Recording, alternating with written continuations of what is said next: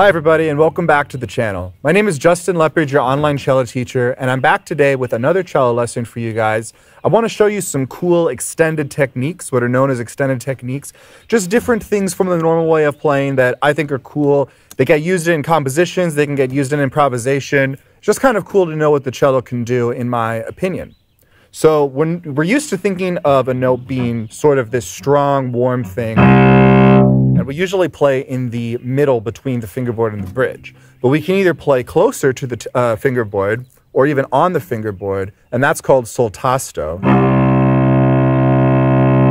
And it's a much lighter sound. I've heard cellists use sol tasto when they're playing some sort of Baroque music, so that it's a lot less scratchy and light, the way that an older instrument, which didn't have as much power as the modern bow, might have been able to do. So, you know, instead of... So it just has that like lighter feel to it. The opposite thing you can do is you can play close to or even a little bit on the bridge. Now this can be a little bit cat scratch, nails on the chalkboard sort of feeling for people, but when used appropriately, it adds a ton of really awesome color to what you're doing.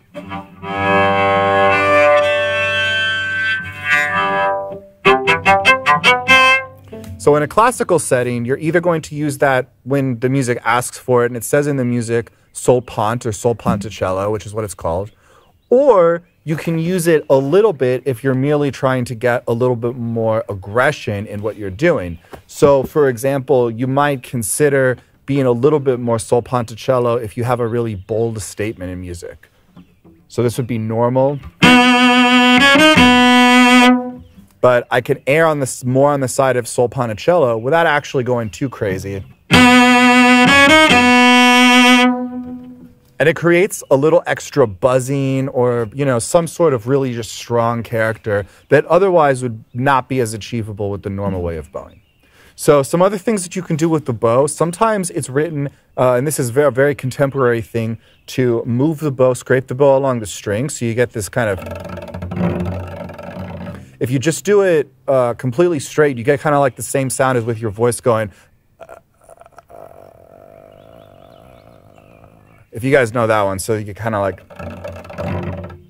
The other thing you can do with the bow, though, is overpressure it. So this exists in a lot of different forms. You can either have overpressure that's still somewhat pitched and goes in between, but that's very nasally. You can have a very controlled version of overpressure that's called subharmonics, where you can actually get a note to ring out that's almost an octave below what you're playing because what you're doing is choking the string and it's only vibrating that much. So let's see if I can do this. It's a very unstable technique, but so we have that B. So we're going to hear basically the open C string when we do this. I'll do it here so that it's a lot clearer that it's not just the C string ringing out. See, that's much lower than the cello can ordinarily play, almost as low as a bass, but it's also very unstable. So for this reason, it's definitely a contemporary sort of extended technique. Now, other techniques that are more common, but they're still extended techniques, include various pizzicato techniques. So either doing, and actually any pizzicato is originally an extended technique, but if you're using two-finger pizzicato, or if you're doing what's called a Bartok pizz, where you put two fingers around the string and you lift up just enough to actually snap the string into the fingerboard. It's something that sounds really, really intense, but because of the strength of the ebony fingerboard, doesn't actually hurt the instrument if done properly. Similarly, while harmonics are an intrinsic property of the string and have been used for a long time, you know, in their natural form, what are called natural harmonics are the ones where you just touch one finger to the string and you're getting an overtone series of the open string. But there's also artificial harmonics, where you basically take advantage of the two-octave harmonic, put your thumb down in place of where the open string would have been, and continue to have the relative distance of that major fourth, which is the distance between the open G string and your fourth finger. So it's called a touch four harmonic. It's two octaves above the string, and it's that we would move when we do the artificial harmonic, because you have...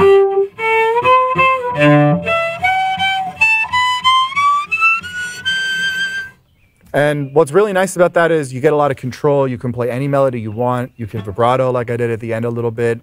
And all the normal rules of playing a harmonic apply. The normal rules of playing any note. The higher the note is, the closer you play to the bridge. So if you're trying to get harmonics to speak in the low register, then play closer to the bridge. And one little trick about playing harmonics is that they work in both directions. So the octave harmonic is in the dead center, so there's no opposite. But then if you go up to the fifth, that's actually the same as doing it here. It's the exact same harmonic because you're still dividing the string into thirds. And I don't know if it'll be easy enough to see, but you can actually see on your own cello, if you let that harmonic ring out, that the string is vibrating in thirds and basically doesn't vibrate at the point of the harmonics. So if you keep going up,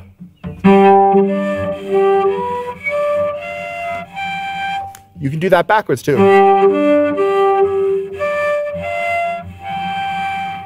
But the trick to getting them to speak is, well, exact finger placement, and then also making sure that your bow's going towards the bridge.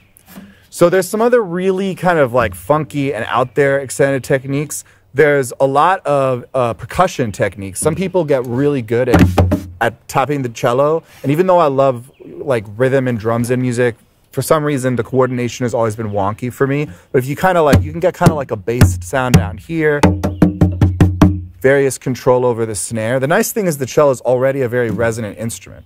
Now, one little secret percussive trick that another cellist taught me is you can get a rim shot off the side here. So if you relatively, lightly, but still moderately heavily tap your finger along both the edge and the middle here, you get this amazing resonant woodblock sound. So that one's pretty awesome. I love that one a lot.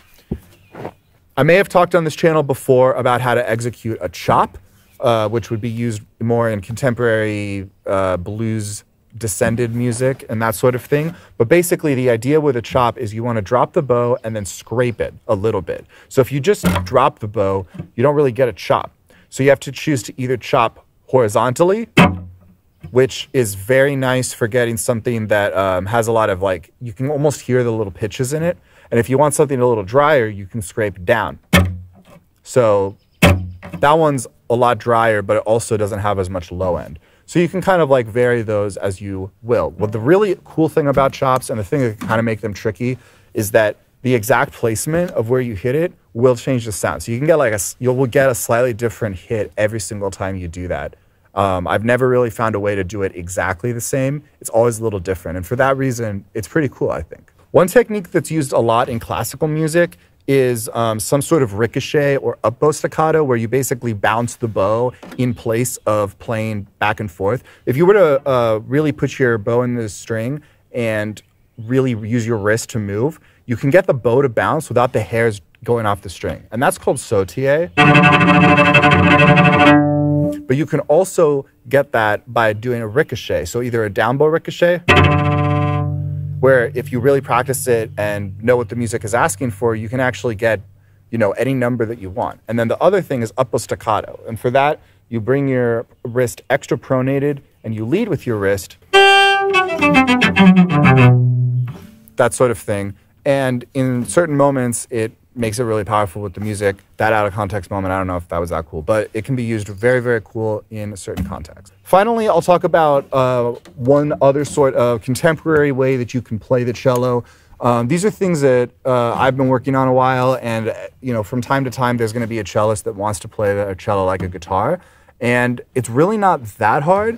But the thing that makes it different from a normal guitar is that a guitar is flat; it has a flat bridge. And the cello has a curved bridge. So if I bring the cello up here, the thing that's going to make it tricky is that if I just strum, I'm not getting the top notes. Or if I strum here, I'm not getting the low notes. So you have to work on strumming in the curved way. And what I think really works well is to think about an arch that goes like this, so that as you strum higher, you also go closer to the bridge.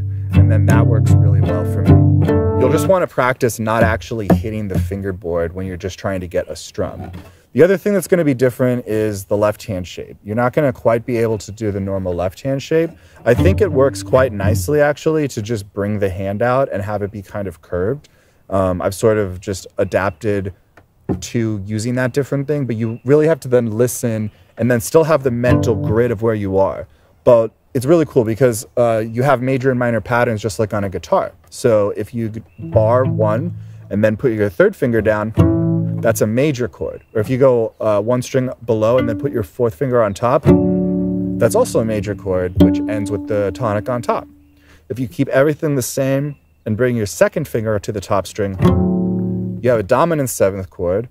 If you bar your first two and then bar your second finger over the top two, you have a minor seven, which you can also achieve by doing 1, 4, 2.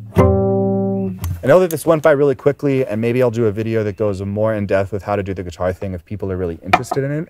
But for now, I think that's all that I have for you guys today. I just wanted to show you some different extended techniques in a few different genres, from classical to modern sort of blues and rock sort of stuff. And I hope that that was fun to watch. I've always enjoyed how versatile cello is, and I think that what's awesome about it is that it can fit into so many different musical contexts. So I'm sure that that is something that a lot of viewers are also really attracted to about cello, and hopefully this video helps you get at it a little bit more. Hope that you guys are staying subscribed for all our videos. Once again, my name is Justin Leopard. I'm also known as the Vagabond Cellist, and this is Higher Hertz. So subscribe below for more cello lessons. This is where they're going to be at. Let us know in the comments how things are going for you guys, and we'll see you in the next video.